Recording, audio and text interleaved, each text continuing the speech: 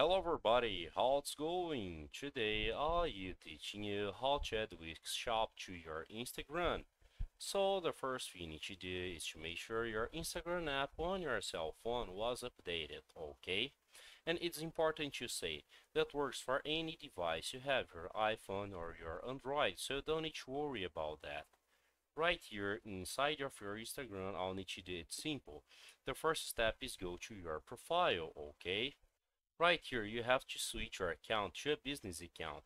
To do that, it's simple, just click in the top and right corner of your screen in the three lines.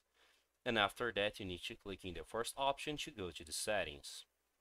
Here in the settings, you see some options, and you see the options account, so just click in account. And after that, if you scroll down, you see switch account type. My account is already in a business account, okay, a professional account, so I don't need to do that. But if you have a personal account, okay, you just click in switch account type to a professional account.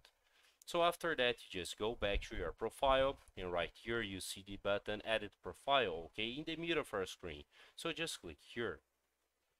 After that, in add your profile, it's simple, okay?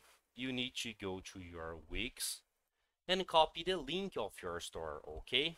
After you copy the link of your store, it's simple, just clicking add link, clicking add external link, put the link, okay, you paste the link of your WIX store right here, put the title, and clicking confirm in the top and right corner of your screen. And after you confirm, you just confirm that profile in the top and right corner of your screen, and that's it, okay?